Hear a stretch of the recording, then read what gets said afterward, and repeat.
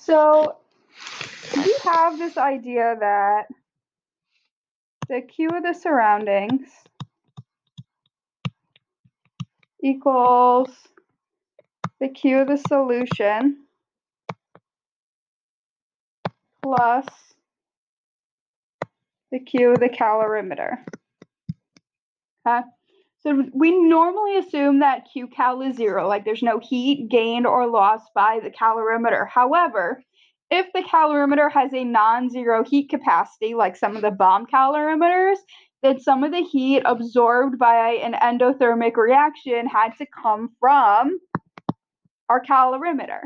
If we ignore Qcal, then the Q of the surroundings is too small, giving a calculated delta H value that is less positive or smaller than it should be.